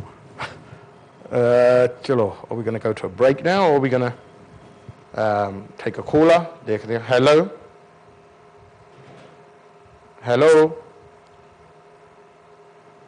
Hello? Hello? Hello? Hanji Bhaji, kitna theek? Hanji. Hanji Bhaji, basically I've just got my British passport a couple of months ago. Yep. And my wife is on spouse visa. Yep. And her visa is expiring in May, this coming May. Okay. She came in this country in 2011. Yep. I applied for the visa legally and all that stuff. Yep.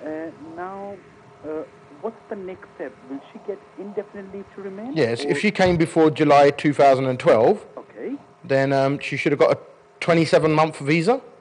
Yes, you're right. Spot on. Right, Yes. so 27-month visa. So before that ends, you can apply for indefinite. No, sorry, Bhaji. I think just bear with me. When she came in 2011, Yeah. I think she got a visa of around about 1 year or something. Because at that time I was having a work permit up till 1 year. Oh, so she was a dependent, right? Yes, of you? dependent, Okay, right. and then you got indefinite afterwards, yeah? That's right. And then she applied for then I applied for a spouse visa and everything. Okay, and then you got a spouse visa for her. That's right. And then when now was that it comes spouse to- visa granted? Sorry? When was the spouse visa granted? 2.5 years ago? Before July 2012? Yes. Right, that's fine. Then you got to apply for indefinite. I can apply for indefinite. Yep. Good stuff. Thank you very much for all the help. Thank Form you. Set M you need. Sorry? You need a form called Set M. Set M. Yep. And Bhaji, what's the best number to call you to get if someone is It comes on during when we go to a break, the number comes on, or just search it on the net, just Google it. Okay, good stuff. Thank you No for your problem. advice. Thank you. Okay, take Thanks, care. Angela sent a message. Hi, Paji. Great show as always. Such a shame that people put themselves in really bad situations and make it worse by taking wrong decisions and then call you. You do a great job. Well done. From Angela from Telford. Thanks, Angela. Thank you very much. I know, it's terrible, isn't it? The thing is, right, I tell everyone for free what they need to do on this show, but people don't seem to listen. Or maybe they listen and it goes in one ear, out the other. But they seem to think, I don't know, maybe if I charge them £300 for it, they'd take it seriously. But I don't understand. And they're more willing to believe people who give them the wrong advice. So ਜਿਹੜਾ ਪੁੱਠੀਆਂ ਸਲਾਹਾਂ ਦਿੰਦਾ ਉਹਦੀ ਜ਼ਿਆਦਾ ਸੁਣਦੇ ਆ ਤੇ ਸਹੀ ਬੰਦੇ ਦੀ ਸੁਣਦੇ ਨਹੀਂ, ਪਰ ਅਖੀਰ ਸਹੀ ਬੰਦਾ ਹੀ ਕੰਮ ਆਉਂਦਾ ਕਿਉਂਕਿ ਜਿਹੜੇ ਬੰਦੇ ਸਹੀ ਕੰਮ ਕਰਦੇ ਆ kudos to some people because a lot of people say ਭਾਜੀ ਅਸੀਂ ਤੁਹਾਡਾ ਸ਼ੋਅ ਦੇਖਿਆ, ਅਸੀਂ ਜਿੱਦਾਂ ਤੁਸੀਂ ਕਿਹਾ ਕੀਤੀ, ਸਾਡਾ ਵੀਜ਼ਾ ਲੱਗ ਗਿਆ. So it works both ways, I suppose. ਬਾਕੀ ਹੁਣ ਆਪਣੇ ਆਪਣੇ ਦਿਮਾਗ ਤੇ ਆ ਕੈਪੇਬਿਲਿਟੀ. ਰਿੰਬਲ ਰਾਜ ਢਿੱਲੋਂ ਦਾ ਮੈਸੇਜ ਆਇਆ, ਭਾਜੀ we can watch your show. Germany ਤੋਂ ਅਸੀਂ ਦੇਖ ਰਹੇ ਹਾਂ.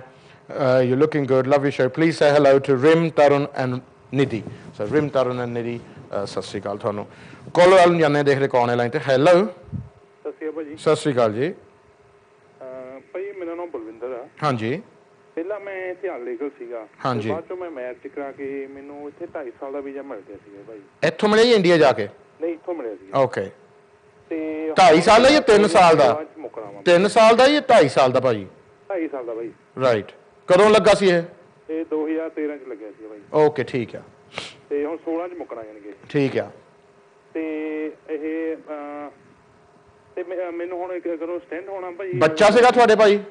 ਹਾਂਜੀ, ਬੱਚਾ ਸੀਗਾ ਤੁਹਾਡੇ? ਨਹੀਂ, ਮੇਰੀ ਵਾਈਫ ਦੇ ਸੀਗੇ 2 ਬੱਚੇ. ਓਕੇ, ਠੀਕ ਆ. ਤੇ ਹੁਣ ਭਾਈ ਮੈਨੂੰ 2.5 ਸਾਲ ਦਾ ਵੀਜ਼ਾ ਮਿਲੂਗਾ ਜਾਂ ਕਿਵੇਂ ਕਰਨਾ? 2.5 ਦਾ ਮੇਰਾ ਵੀਰ. ਤੇ ਉਹਦੇ ਲਈ ਉਹ ਕੋਰਸ ਕਰਨਾ ਪਊਗਾ? ਉਸ ਤੋਂ ਬਾਅਦ ਕਰਨਾ ਪਊਗਾ?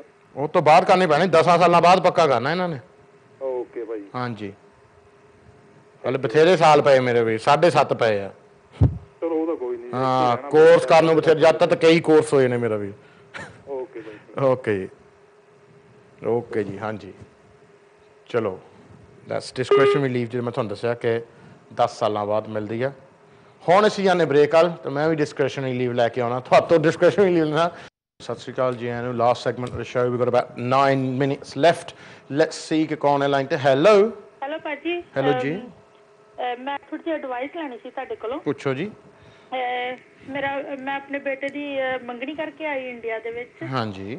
ਤੇ ਹੁਣ ਅਸੀਂ ਚਾਹੁੰਦੇ ਸੀਗੇ ਕਿ ਕੋਰਟ ਮੈਰਿਜ ਕਰਨ ਵਾਸਤੇ. ਹਾਂਜੀ. ਤੇ ਮਤਲਬ ਕਿਹੜੇ ਉਹਨੂੰ ਪੇਪਰ? ਨਹੀਂ, ਕੋਰਟ ਮੈਰਿਜ ਇੰਡੀਆ 'ਚ ਜੀ? ਹਾਂਜੀ, ਇੰਡੀਆ 'ਚ ਪਹਿਲਾਂ ਫੇਰੇ ਲੈਣੇ ਪੈਂਦੇ ਭੈਣ ਜੀ, ਤਾਂ ਕੋਰਟ ਮੈਰਿਜ ਹੁੰਦੀ ਆ. ਉਸ ਤੋਂ ਬਾਅਦ ਇੰਗਲੈਂਡ ਵਾਲਾ ਹਿਸਾਬ ਨਹੀਂ ਕਿ ਇੱਥੇ ਕੋਰਟ ਮੈਰਿਜ ਕਰਾਉਂਦੇ, ਫਿਰ ਉੱਥੇ ਪਹਿਲਾਂ ਫੇਰੇ ਕਰਦੇ ਆ, ਫਿਰ ਰਜਿਸਟਰ ਹੁੰਦਾ. ਅੱਛਾ, ਤੇ ਜੇ ਮਤਲਬ ਫਿਆਂਸੇ ਵੀਜ਼ੇ ਤੇ ਇੱਥੇ ਸੱਦਣਾ? ਹਾਂ, ਉਹ ਕਰ ਸਕਦੇ ਆ ਤੁਸੀਂ.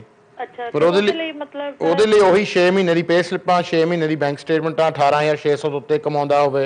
ਅੱਛਾ। ਹਾਂਜੀ, ਇਹ ਚੀਜ਼ਾਂ, ਘਰ ਦੇ ਕਾਗਜ਼, ਅੱਛਾ, ਉਹੀ ਚੀਜ਼ ਲੱਗਦਾ ਜੋ ਵਿਆਹ ਦੇ ਕੇਸ ਵਿੱਚ ਲੱਗਦੇ ਆ. ਆਲਰਾਈਟ. ਹਾਂਜੀ, ਓਕੇ ਜੀ. Alright, thank you very much. No problem. Thank you very much. Thank you. Yeah, fiancé visa, spouse visa, same papers are required. 18,600 limit requirement has to be met. Pam the message, Pam Man. Hi Harjap, just want to say, back in the days, ਕਿ ਸਾਰੀਆਂ ਮਾਸੀਆਂ ਭੂਆ ਆ ਜਾਂਦੀਆਂ ਹੁੰਦੀਆਂ ਸੀ Friday ਨੂੰ, ਤੇ video ਦੇਖਦੇ ਹੁੰਦੇ ਸੀ ਅਸੀਂ, but now every Friday ਸਾਰੇ ਇਕੱਠੇ ਹੋ ਜਾਂਦੇ ਅਸੀਂ to watch you. Thank you very much. Your program is absolutely brilliant. Please say hi to my parents, Bibi and Master Ji, from his daughters Pam and Baljeet. There you go. So Bibi Ji and Master Ji nu or sat sri akal mere valon from Pam and Baljeet. Alka da message, Alka Pranjay, you do a great show, keep up the good work. Thank you very much. ਚਲੋ ਜੀ, ਹੁਣ ਜਾਨੇ ਕਾਲ ਵਾਲ ਤੇ ਦੇਖੇ ਕੌਣ ਹੈ line ਤੇ. Hello ਜੀ ਭਾਜੀ, ਕਿੱਦਾਂ ਭਾਜੀ? ਹਾਂ ਠੀਕ ਹੈ ਭਾਜੀ. ਭਾਜੀ ਮੈਂ ਪੁੱਛਣਾ ਸੀ. ਪੁੱਛੋ ਜੀ. ਨਾ ਮੈਂ ਆਪਣੀ ਵਾਈਫ ਦਾ ਨਾ ਰਿਮੇਨ ਟੂ ਲੀਵ ਮਿਲੀ ਸੀ. ਤੇ ਵਾਈਫ ਨੂੰ ਮਿਲੀ ਸੀ, ਤੈਨੂੰ ਮਿਲੀ ਸੀ? ਵਾਈਫ ਨੂੰ ਮਿਲੀ ਸੀ. ਓਕੇ. ਉਹ ਪਹਿਲੇ ਸਾਲਮ ਤੇ ਸਨ, ਸਾਲਮ ਹੋ ਗਿਆ ਸੀ ਰਿਫਿਊਜ਼, ਤੇ ਫਿਰ ਮੈਂ ਆਪਣੇ ਨਾਲ ਨਾ ਉਹਨਾਂ ਦਾ ਕੇਸ ਪਾਇਆ ਸੀ, ਉਹਨਾਂ ਨੂੰ 3 ਸਾਲ ਦੀ ਨਾ ਰਿਮੇਨ ਟੂ ਲੀਵ ਮਿਲੀ ਸੀ. ਓਕੇ ਜੀ. ਔਰ ਮੈਂ ਉਹ ਨਾ ਫਿਰ ਐਕਸਟੈਂਸ਼ਨ ਵਾਸਤੇ ਭੇਜੀ, ਨਾਲ ਬੱਚੀ ਦਾ ਪਾਸਪੋਰਟ ਭੇਜਿਆ ਸੀ, ਬ੍ਰਿਟਿਸ਼ ਪਾਸਪੋਰਟ. ਹਾਂ, ਉਹ 3 ਸਾਲ ਤਕਰੀਬਨ ਹੋਣ ਲੱਗੇ ਨੇ ਤੇ ਕੋਈ ਜਵਾਬ ਨਹੀਂ ਆਇਆ, ਤੇ ਕੋਈ ਸਮਝ ਨਹੀਂ ਆ ਰਹੀ ਭਾਜੀ. ਐਕਸਟੈਂਸ਼ਨ ਲਈ 3 ਸਾਲ ਹੋ ਗਏ ਪਾਏ ਨੂੰ? ਹਾਂਜੀ. ਨਹੀਂ, ਅਪਲਾਈ ਕਦੋਂ ਕੀਤਾ ਸੀ ਤੁਸੀਂ ਐਕਸਟੈਂਸ਼ਨ ਲਈ? ਭਾਜੀ 2012 ਦੇ ਵਿੱਚ. ਭਾਜੀ ਆਪਣੇ ਐਮਪੀ ਕੋਲ ਜਾਓ ਫਿਰ ਤੁਸੀਂ. MP ਕੋਲ ਵੀ ਭਾਜੀ ਗਏ ਸੀ, ਉਹਨਾਂ ਨੇ ਵੀ ਫੋਨ ਕੀਤਾ ਸੀ ਔਰ ਫਿਰ ਦੁਬਾਰਾ ਵਕੀਲ ਕੋਲੋਂ ਲੈਟਰ ਵੀ ਲਿਖਵਾਇਆ। ਉਹਨਾਂ ਨੇ ਕਿਹਾ ਜੀ ਕਿ 8 ਮਹੀਨੇ ਤੁਸੀਂ ਸਾਨੂੰ ਹਾਲੀ ਟੱਚ ਨਾ ਕਰੋ। Right, okay. ਫਿਰ ਤੁਹਾਨੂੰ ਵੇਟ ਹੀ ਕਰਨਾ ਪੈਣਾ ਜੇ ਉਹਨਾਂ ਨੇ ਰਿਪਲਾਈ ਇਹੀ ਕੀਤਾ ਸੀ। ਲਿਖਤੀ 'ਚ ਕੋਈ ਰਿਪਲਾਈ ਦਿੱਤਾ ਜੀ ਭਾਜੀ? ਲਿਖਤੀ 'ਚ ਕੋਈ ਰਿਪਲਾਈ ਦਿੱਤਾ? ਨਹੀਂ ਭਾਜੀ, ਇਹ ਜਿਹੜਾ ਨਾ ਲਾਸਟ ਰਿਪਲਾਈ ਉਹਨਾਂ ਨੇ ਨਾ 2-3 ਵੀਕ ਪਹਿਲੇ ਉਹਨਾਂ ਨੂੰ ਕਿਹਾ ਸੀ ਕਿ ਨਹੀਂ, ਤੁਹਾਡੇ ਕੋਲ ਲਿਖਤੀ ਲਾਸਟ ਰਿਪਲਾਈ ਕਦੋਂ ਆ? ਉਹਨਾਂ ਵੱਲੋਂ ਅਖੀਰਲੇ ਵਾਰੀ ਉਹਨਾਂ ਵੱਲੋਂ ਚਿੱਠੀ ਕਦੋਂ ਆਈ ਤੁਹਾਨੂੰ? ਹਾਂ ਉਹੀ ਭਾਜੀ 4 ਵੀਕ ਪਹਿਲੇ ਆਈ ਸੀ। 4 ਵੀਕ ਪਹਿਲਾਂ? ਉਹ ਵੀ ਉਹਨਾਂ ਨੂੰ ਮੈਂ ਵਕੀਲ ਨੂੰ ਕਿਹਾ ਸੀ ਉਹਨਾਂ ਨੂੰ ਲੈਟਰ ਲਿਖੋ ਕਿ ਬੱਚੀ ਦਾ ਪਾਸਪੋਰਟ ਵਾਪਸ। ਨਹੀਂ, ਹੋਮ ਆਫਿਸ ਵੱਲੋਂ ਚਿੱਠੀ ਤਾਂ ਆਈ ਨਾ ਜੀ, ਤੇ ਕਹਿੰਦੇ ਹੁਣੇ ਵੇਟ ਕਰ। ਚਲੋ ਫਿਰ ਵੇਟ ਹੀ ਕਰਨੀ ਪੈਣੀ ਭਾਜੀ ਤੁਹਾਨੂੰ। ਤੇ ਭਾਜੀ ਉਹ ਪਾਸਪੋਰਟ ਵੀ ਨਹੀਂ ਉਹਨਾਂ ਨੇ ਭੇਜਿਆ ਬੱਚੀ ਦਾ ਨਾ। Right, okay. ਉਹ ਫਿਰ ਇਨਕੁਆਇਰੀਆਂ ਕਰਦੇ ਹੋਣੇ ਭਾਜੀ ਆਪਣੀਆਂ। ਭਾਜੀ ਤੇ ਉਹ ਪਾਸਪੋਰਟ ਮੈਂ ਅਪਲਾਈ ਕਰ ਸਕਦਾ ਹਾਂ ਵੈਸੇ ਫਿਰ ਦੁਬਾਰਾ ਬੱਚੀ ਦਾ? ਨਹੀਂ, ਕਿਉਂ? ਫਿਰ ਕਹਿਣਾ ਪੈਣਾ ਲਾਸਟ ਆ, ਪਰ ਪਾਸਪੋਰਟ ਤਾਂ ਹੈਗਾ ਆ ਨਾ, ਹੋਮ ਆਫਿਸ ਕੋ ਪਿਆ। ਭਾਜੀ ਉਹ ਐਕਸਪਾਇਰ ਹੋ ਗਿਆ ਹੈ ਨਾ।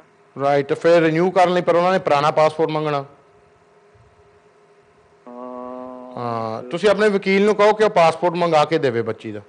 ਹਾਂ ਉਹ ਭਾਜੀ ਉਹ ਲੈਟਰ ਪਾਇਆ ਸੀ ਪਾਸਪੋਰਟ ਬੱਚੀ ਦਾ ਵਾਪਸ ਭੇਜ ਦਿਓ। ਹਾਂ, ਤੇ ਉਹਨਾਂ ਨੇ ਨਾ ਜਵਾਬ ਹੀ ਨਹੀਂ ਸੀ ਦਿੱਤਾ ਤੇ ਫਿਰ ਬਾਅਦ ਚ ਜਵਾਬ ਦਿੱਤਾ ਉਹਨਾਂ ਨੇ ਕਿ ਜੀ 8 ਮਹੀਨੇ ਵੇਟ। ਨਹੀਂ ਭਾਜੀ, ਪਾਸਪੋਰਟ ਤਾਂ ਭੇਜ ਦਿੰਦੇ ਹੁੰਦੇ ਬੱਚੀ ਦਾ, ਉਹਦੇ ਲਈ ਫਾਰਮ ਭਰਨਾ ਪੈਂਦਾ ਇੰਟਰਨੈਟ ਤੇ।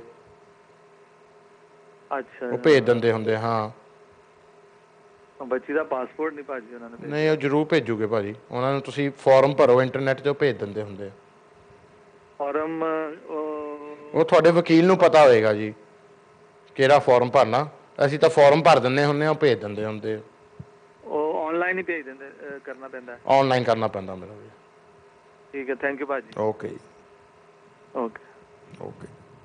ਹਾਂਜੀ, so I don't know why it's taken 3 years for an extension. Shouldn't do, but there's probably a bit more to it than there always is. Right, as there always is. Let's see. Monday, I've got Dr. Onkar coming on, who is from Labour Party, the member of London Assembly. ਉਹਦੇ ਨਾਲ ਵੀ ਗੱਲਬਾਤ ਕਰਾਂਗੇ probably about immigration and everything to do with London. ਆ ਸਵਾਲ ਬਹੁਤ ਪੁੱਛਦੇ ਆ ਕਿ ਭਾਜੀ ਹੁਣ ਜੇ ਲੇਬਰ ਆਊਗੀ ਤਾਂ ਸਾਰਿਆਂ ਨੇ ਪੱਕੇ ਹੋ ਜਾਣਾ। ਨਹੀਂ ਜੀ, ਕਿਸੇ ਨੇ ਨਹੀਂ ਪੱਕੇ ਹੋਣਾ। ਇਹ ਤਿੰਨੇ ਹੀ ਪਾਰਟੀਆਂ ਹੈਗੀਆਂ, ਚਾਰਾਂ ਨੇ ਕਹਿ ਦਿੱਤਾ ਜੀ ਕਿ ਅਸੀਂ ਕੋਈ ਨਹੀਂ ਪੱਕੇ ਕਰਨੇ, ਆਲਰੇਡੀ ਕਹਿ ਦਿੱਤੇ। ਲੇਬਰ ਵੀ ਕਹਿੰਦੀ ਹੈ ਕਿ ਭਾਵੇਂ ਅਸੀਂ ਇਮੀਗ੍ਰੇਸ਼ਨ 'ਤੇ ਟ੍ਰੈਡੀਸ਼ਨਲੀ ਸੌਫਟ ਹਾਂ, ਬਟ ਪਿਛਲੀ ਵਾਰੀ ਅਸੀਂ ਗਲਤੀਆਂ ਕੀਤੀਆਂ। ਸੋ ਜਿਹੜੇ ਐਸ-ਆਸ 'ਚ ਬੈਠੇ ਆ ਕਿ ਇਹ ਲੋਕ ਪਤਾ ਕੀ ਹੋਣਾ ਪਏ ਹੁਣ ਤੋਂ ਹੀ ਪਹਿਲਾਂ ਜੀ ਇਹ ਪੱਕੇ ਕਰ ਦੇਣੇ, ਪੱਕੇ ਕਰ ਦੇਣ। ਹਾਂਜੀ, ਡੇਵਿਡ ਕੈਮਰਨ ਉਹਨਾਂ ਦੀ ਭੂਆ ਆਉਂਦੀ ਹੋਣੀ ਤੁਹਾਨੂੰ ਦੱਸਣ ਨੂੰ ਕਿ ਮੈਂ ਪੱਕੇ ਕਰ ਦੇਣੇ ਸਾਰੇ। ਜਿਨ੍ਹਾਂ ਨੇ ਕਰਨੇ ਉਹ ਤਾਂ ਕੁਛ ਕਹਿ ਰਹੇ, ਉਹ ਤਾਂ ਕਹਿ ਰਹੇ ਕਿ ਅਸੀਂ ਨਹੀਂ ਪੱਕੇ ਕਰਨੇ। ਤਾਂ ਤੁਹਾਨੂੰ ਪਤਾ ਨਹੀਂ ਸੁਪਨੇ ਕਿ ਜਿੱਦਾਂ ਵਕੀਲ ਲਾਰੇ ਲਾਈ ਜਾਂਦੇ ਤੁਸੀਂ ਕਹੀ ਜਾਂਦੇ ਆ। ਤੁਹਾਨੂੰ ਕੋਈ ਕਹਿ ਦੇਵੇ ਕੋਈ ਗੱਲ ਨਹੀਂ, ਤੁਸੀਂ ਅਫਰੀਕਾ ਚੱਲ ਜਾਓ, ਉੱਥੇ ਪੱਕੇ ਹੋ ਜਾਣਾ, ਤੁਸੀਂ ਤਾਂ ਉੱਥੇ ਜਾਣ ਨੂੰ ਵੀ ਤਿਆਰ ਆ। ਇੱਕ ਵਾਰੀ ਚੇਤਾ ਜਦੋਂ ਸਕਾਟਲੈਂਡ ਦੀ ਵੋਟ ਆਈ ਸੀਗੀ ਤਾਂ ਕਹਿੰਦੇ ਸੀ ਸਕਾਟਲੈਂਡ 'ਚ ਪੱਕੇ ਹੋ ਜਾਣੇ। ਉਹ ਜੀ ਬੰਦੇ ਸਕਾਟਲੈਂਡ ਗਏ, 1000-2000 ਬੰਦਾ ਗਿਆ, ਉਹ ਪੱਕੇ ਹੋਏ ਨਾ ਵਾਸਤਾ। ਸੋ ਇਹਦੇ ਵਿੱਚ ਚਲੋ ਜੀ ਹੋ ਜਾਓ ਪੱਕੇ। ਉਹ ਵਿਚਾਰੇ ਜੋਬਾਂ ਤੋਂ ਵੀ ਜਾਂਦੇ ਲੱਗੇ, ਘਰਾਂ ਤੋਂ ਵੀ। ਸੋ ਉਹ ਹੁਣ ਵਿਚਾਰੇ ਫਿਰ ਰਹੇ ਸਕਾਟਲੈਂਡ ਵਿੱਚ। ਹਾਂ, ਔਖਾ ਹੈ ਕਰਦੇ ਹੋਏ, ਔਖਾ ਹੈ ਜਿੱਦਾਂ ਕਰਦੇ ਹੁੰਦੇ ਅੱਡੇ ਜਨੇ ਨੂੰ। ਚਲੋ ਜੀ, ਹੁਣ ਅਸੀਂ ਆਉਂਦੇ ਹਾਂ ਅਗਲੇ ਕਾਲਰ ਦੇਖ ਰਹੇ ਕੌਣ ਹੈ ਲਾਈਨ ਤੇ। ਹੈਲੋ। ਹਾਂਜੀ ਭਾਜੀ। ਹੈਲੋ ਜੀ, ਕੀ ਹਾਲ ਚਾਲ? ਠੀਕ ਹੈ ਜੀ। ਚਲੋ ਵਧੀਆ ਭਾਜੀ। ਮੈਂ ਛੋਟੀ ਚੀਜ਼ ਪੁੱਛਣੀ ਸੀ। ਆਪਣਾ ਮੇਰਾ ਸਪਾਊਸ ਦਾ ਨਾ ਐਕਸਟੈਂਸ਼ਨ ਸੀ ਅਪ੍ਰੈਲ 'ਚ, ਤੇ ਇੰਗਲਿਸ਼ ਤਾਂ ਅਜੇ A ਲੈਵਲ ਹੀ ਹੈ ਕਿ B ਲੈਵਲ ਕਰਤਾ ਇਹਨਾਂ ਨੇ ਹੁਣ? ਮਤਲਬ ਕਿ ਵੀਜ਼ਾ ਲੱਗਾ ਉਹਨਾਂ ਨੂੰ ਜਾਂ ਨਹੀਂ? ਨਹੀਂ, ਮੇਰਾ ਸਪਾਊਸ ਦਾ ਮੈਂ ਪਹਿਲਾਂ ਲਵਾਇਆ ਸੀ, ਜਿਵੇਂ ਲਾ ਦਿੰਦੇ ਨਾ 2-2.5 ਸਾਲ ਦਾ ਲਾ ਦਿੰਦੇ ਆ। ਅਪ੍ਰੈਲ 'ਚ ਮੇਰਾ ਐਕਸਟੈਂਸ਼ਨ ਹੈ ਉਹਦੀ ਅੱਗੇ। ਹਾਂ, ਉਹਦੇ ਲਈ A1 ਚੱਲਦਾ ਹੁੰਦਾ, ਐਕਸਟੈਂਸ਼ਨ ਲਈ A1 ਚੱਲਦਾ ਹੈ। ਹਾਂਜੀ, ਅੱਛਾ, A1 ਚੱਲੇਗਾ। ਹਾਂਜੀ, ਐਕਸਟੈਂਸ਼ਨ ਲਈ A1 ਹੁੰਦਾ, ਪੱਕੇ ਹੋਣ ਲਈ B1 ਤੇ ਲਾਈਫ ਇਨ ਦ UK ਚਾਹੀਦਾ। ਓਕੇ, ਐਕਸਟੈਂਸ਼ਨ ਵਾਸਤੇ ਉਹੀ ਹੈ ਗੱਲਾਂ। ਹਾਂਜੀ, ਹੋਰ ਕੋਈ ਹੈ ਕੋਈ ਨਾਲ ਰੈਗੂਲਰ ਕਾਗਜ਼ ਤੋਂ ਇਲਾਵਾ ਹੋਰ ਕੋਈ ਇੰਗਲਿਸ਼? ਉਹੀ ਜੋ ਪਹਿਲੀ ਵਾਰੀ ਦਿਖਾਏ ਸੀ ਉਹ ਵੀ ਅੱਜ ਦੀ ਡੇਟ 'ਚ ਦਿਖਾਉਣੇ ਪੈਣੇ ਆ। ਉਹੀ ਕਿ ਤੁਹਾਡੀ 18,600 ਦੀ ਇਨਕਮ ਬਣਦੀ ਆ। ਹਾਂਜੀ, ਤੇ ਬਾਕੀ ਦੇਖੋ ਜੋ ਤੁਹਾਡੇ ਜੁਆਇੰਟ ਕਾਗਜ਼, ਬਾਕੀ ਤੁਹਾਡੇ ਇੱਕ ਐਡਰੈਸ ਤੇ ਚਿੱਠੀ ਪੱਤਰ। ਹਾਂਜੀ, ਠੀਕ ਹੈ। ਤੁਹਾਡਾ ਪਾਸਪੋਰਟ, ਵਾਈਫ ਦਾ ਪਾਸਪੋਰਟ, ਘਰ ਦੇ ਕਾਗਜ਼। ਤੇ ਭਾਈ 28 ਦਿਨ ਤੋਂ ਪਹਿਲਾਂ ਦੱਸਿਆ ਤੁਸੀਂ ਪਿਛਲੀ ਵਾਰੀ, ਸ਼ਾਇਦ 28 ਦਿਨ ਤੋਂ ਪਹਿਲਾਂ 28 ਦਿਨਾਂ ਦੇ ਵਿੱਚ ਤੁਸੀਂ ਅਪਲਾਈ ਕਰ ਸਕਦੇ ਆ। ਆਮ ਤੌਰ 'ਤੇ। ਇਹ 28 ਦਿਨ ਤੋਂ ਪਹਿਲਾਂ ਨਹੀਂ ਤੁਸੀਂ ਅਪਲਾਈ ਕਰ ਸਕਦੇ, ਇਹ ਨਹੀਂ ਕਿ 4 ਮਹੀਨੇ ਪਹਿਲਾਂ ਹੀ ਅਪਲਾਈ ਕਰ ਦਿਓ।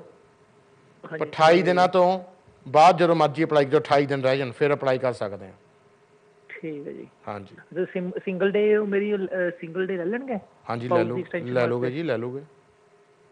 ਅੱਛਾ ਜੀ। ਹਾਂਜੀ ਚਲੋ ਠੀਕ ਹੈ ਜੀ। ਹਾਂਜੀ ਚਲੋ ਵਧੀਆ ਭਾਜੀ, ਓਕੇ ਥੈਂਕ ਯੂ ਜੀ। ਓਕੇ ਜੀ। ਹਾਂਜੀ shout out to my son Taranjeet Khatli Rai, 25-year-old this week. So Kuldeep from Wolves, so happy birthday Taranjeet, 25 years old this week. Let's have a look. Let's say I've got 1.5 minutes left, so let's see if I can try and get some final messages out. Anything? Yeah, just one. There we go. Asma, the message. Hey Harjap, you're doing a great job. Well done. Thank you very much. Thank you very much, Asma.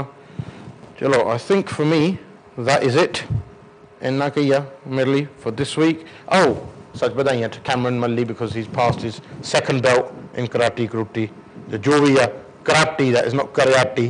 ਉਹਦੇ 'ਚ ਇਹਨਾਂ ਕਹਿਣ ਲੱਗ ਪਿਓ ਕਰਿਆਟੀ 'ਚ ਜੀ ਪਾਸ ਹੋ ਗਿਆ। Hi Harjap, can you say happy birthday to Ruby? She'll be 18 years tomorrow. Of course I can. From Mum, Jastinder, Ricky and Romy. There you go. Happy birthday, Ruby. Enjoy your 18th. It's my 18th next week. No, not really. I wish it was. Chalo, only hundan more ke milne. So enjoy your young days, trust me. But it's pretty downhill.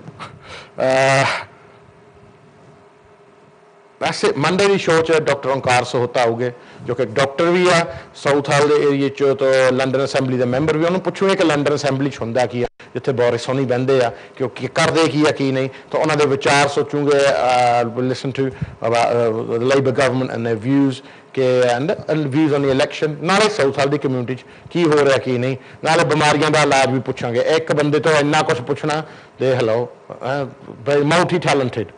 ਸੋ ਉਹਨੂੰ ਗੱਲਬਾਤ ਕਰਾਂਗੇ ਉਹਨਾਂ। ਫਿਲਹਾਲ that's it from ਮੀ। 8 ਵੱਜ ਗਏ ਆ। ਮੇਰੇ ਵੱਲੋਂ ਤੁਹਾਨੂੰ ਸਾਰਿਆਂ ਨੂੰ ਸਤਿ ਸ਼੍ਰੀ ਅਕਾਲ।